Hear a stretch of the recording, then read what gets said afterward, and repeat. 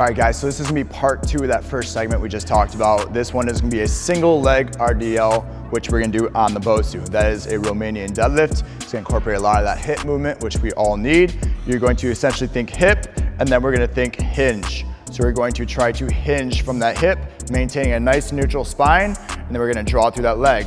We're not gonna necessarily squat through the knee. We wanna be lax through the knee, but we wanna draw through the hip like so. This one, we're gonna be more in that 6 to 8 rep range. Feel it out initially.